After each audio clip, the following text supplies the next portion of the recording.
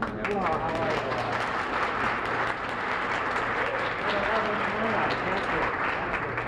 Should I stay here? Why don't you, we even have your chair, you see, your director's chair.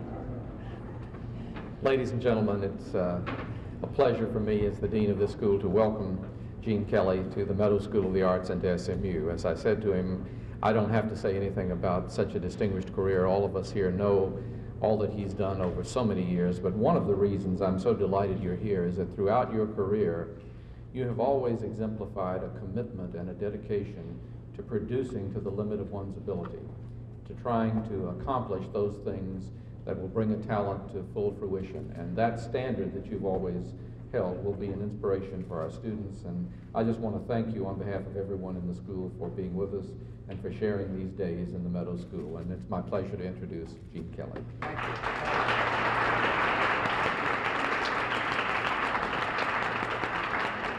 Can you stand? Yeah. Gee, I'm a bit overwhelmed, not at the turnout, but all the microphones and so forth. This is sort of coming back to a lot of family, me coming back to SMU. I believe if the dates are correct, my first time here was in 1974, and I did an oral history for the history department. But the last time, when I came, we had a very black tie party and ran a film and had questions and answers, and it was in the evening. And then in the afternoon, I visited classes, but it was quite informal. And now I've been sent. I saw last night when I got in on the plane, Gene Kelly in residence, and so I better mind my P's and Q's. The groups here have been very good in the past. I see the students are changing. I don't see any old faces, a lot of new ones there. And I always have fun here. I come in with no specific diatribes or anything to tell them, but I come in to try to let them know what they want to know, and what they, not just what they want to hear. I'm pretty tough at that. So I think it'll be a good 3-4 days. And then on Sunday, I understand the public's coming in, and we'll have a question and answer session with them, and maybe I'll have my comeuppances, we'll see. Now, let's have a question and answer session now. Who has a question? Mr. Kelly? Yes, dear. With fewer movie musicals and with fewer opportunities for variety shows on television, what kinds of opportunities can you offer or can you encourage young dancers for today? The best thing for young dancers to do is what I did when I was a young dancer, is to try to go to the centers of where the talent pools are located. In our days, they're beginning to disseminate more, but they're still in New York and Los Angeles. I went from Pittsburgh, Pennsylvania to Broadway and started out in the theater. And then from Broadway, eventually I went to Los Angeles.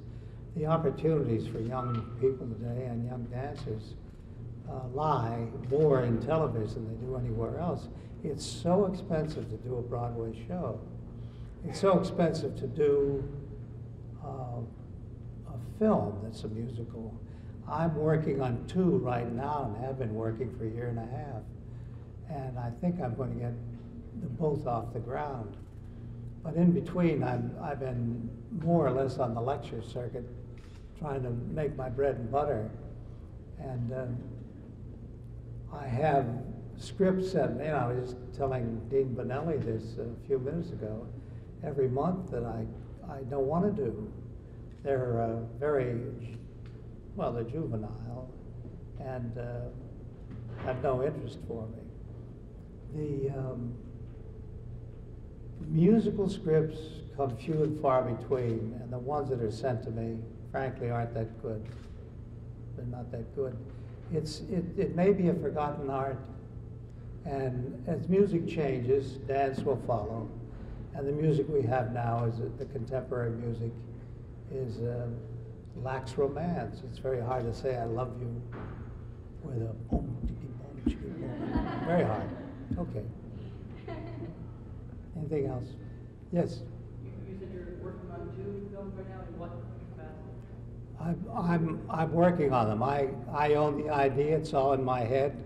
I'm writing, and both of them, unfortunately, depend on just a few people who can do them. And that's the drawback. In other words, I can't let them out to studios and say that here they are, just do with them what you like. I have to keep control of them. And I can't even talk about them, because if you do, they'll be on television in 3 months. Which is not my problem alone, it's every movie maker's problem. And this is not derogating television, it's a backhanded admiration. Boy, they get it on fast. They hear an idea, and the film writers especially, and they'll all tell you this. They have big troubles with it. They have to practically write under the table and bootleg their stuff to their agents. Anything else? Yes. You were from an Amarillo TV station, the birthplace of Tula Elise Binkley. I think her name was Sid Charisse by the time she caught up with you. Can you tell us what it was like working with her, brag on her influence? Brag on Sid Charisse?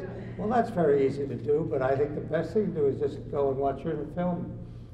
We'll be running for the dance class as a part of Sid Charisse and myself, and the influence of classical dance, which certainly shows through in those.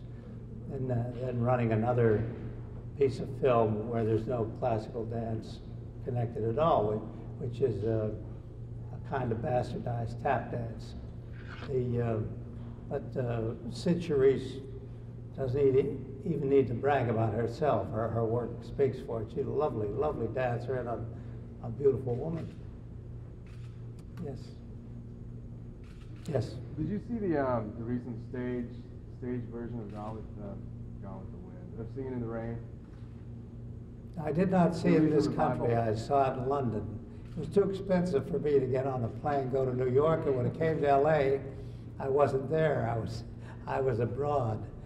I did see it in London, and it was a simulacra. It was a copy of the movie, and the audience loved it. And I must say, and the theater was jammed, and they laughed in all the right places. Some of the gags were changed, I imagine, for the English audiences.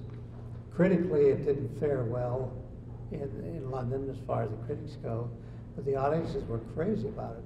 I understand that happened in New York too, and on the road here, but I did not see it here. It was a whole different production, I'm sure you know.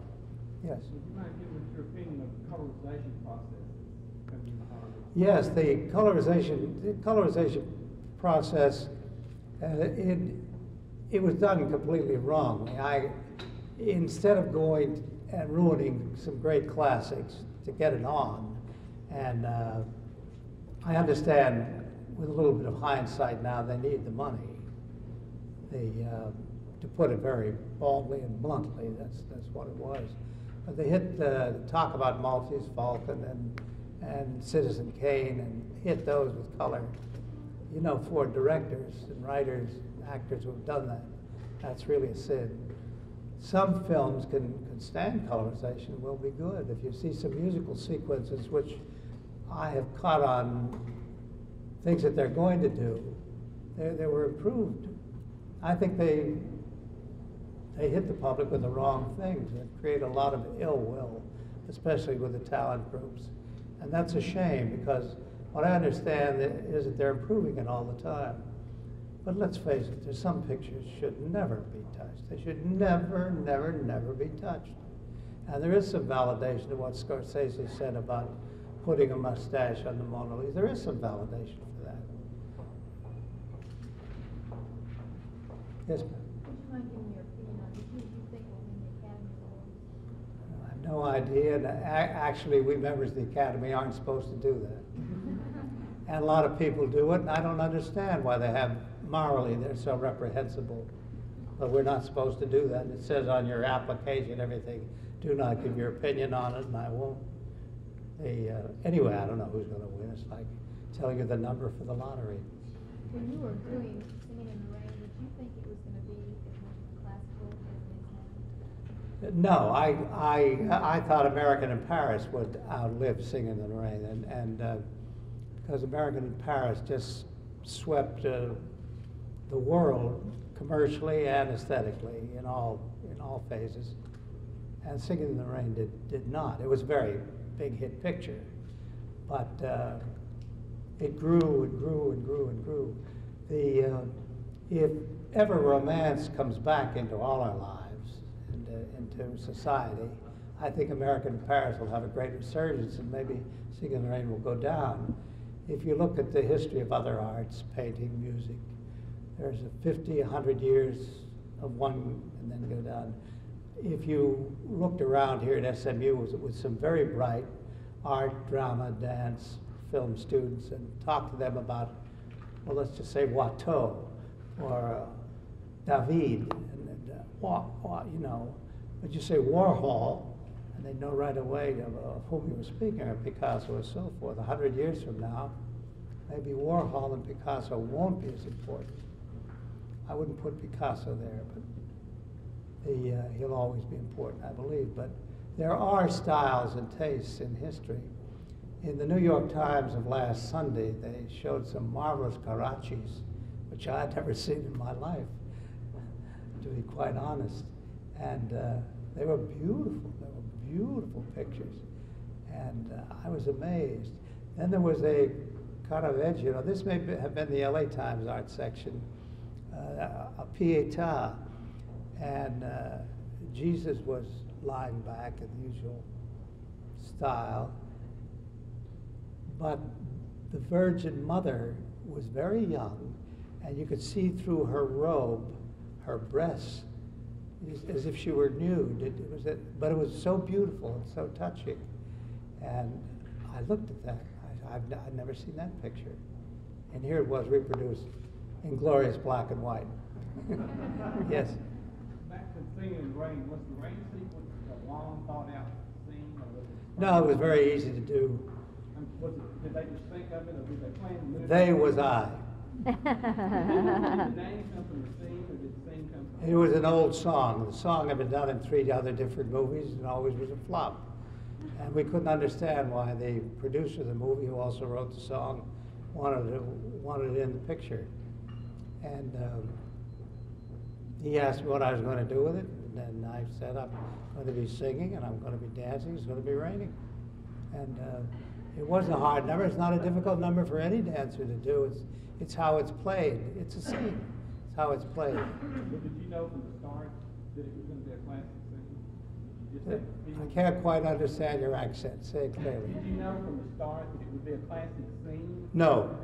One never knows that. One tries. We always believed in musicals as an art form. We were very serious about them. But that doesn't mean you hit every time. No, you never have an idea. How many takes to do that? Not many. We did the whole number in a day and a half. That's unheard of now, I know. It would take 6 months. But I say that, referring back to something, musical comedies, the shooting, constructing for them may be a lost art, comparatively speaking. Do you remember the budget on that movie? No, but it was, I would guess, it was around $3 million. Was that a lot or average or what? Average. For that average. time? The advantage of working under the old studio contracts is that we all knew each other. It was repertory theater. We didn't have brains enough to call it that then, but it was repertory theater. And we would be together all the time, and we could think up ideas if we were laid off. We just didn't go off and go water skiing in Hawaii or somewhere. We might have played around, but we were very much interested in our various art forms. So and we loved them. So we had time to rehearse. We had time to think, and often we helped each other out. There are many numbers in many MGM pictures that you will see that I did, and I have no credit on the screen, just to help out a friend who was stuck. We were a repertory group, and that was the advantage of it. So when I say that Singing in the Rain took a day and a half to shoot, the young people don't believe it. think they're making that. So I tell them, go look at the files. It's there. As a matter of fact, I had to send them to England because some kind of a challenge came up. So I got to the MGM files and got the schedules out of the cellar and sent them over to London. That was last year sometime. Yes? One of the local channels is showing Living in a Big Way today. Oh, really? Yeah. I was going to surprise the students with one of those numbers and surprise the Sunday gathering with one of those numbers because I thought nobody would ever see that. Well, it's not picture. shown very often, and there's a construction scene dance in it that's quite incredible. Did you do the stunts for that? Did I do what for? The stunts for the construction scene dance? Yeah, there weren't many stunts, but what there are, Well, I the did. ladder going back and forth. Well, I did that, yes, and I did the parallel bar stuff on the rafters, yes. I had to do my own stunts, not because I was brave, but you could tell the difference in body style between a long line and stuntmen who are husky. So. With as much as you've done in show business, is there any part of it that you haven't done that you would like to do? I can't think right at the moment. I think I've done just about everything except sweep up after the elephants. Understand, I learned my business with my brother in Pittsburgh, Pennsylvania, and we just worked cheap nightclubs and amateur nights and American Legion halls, and often picked up coins from the floor, and it's easy for me to confess at my age that this was during Prohibition, and a lot of it was speakeasy entertainment, and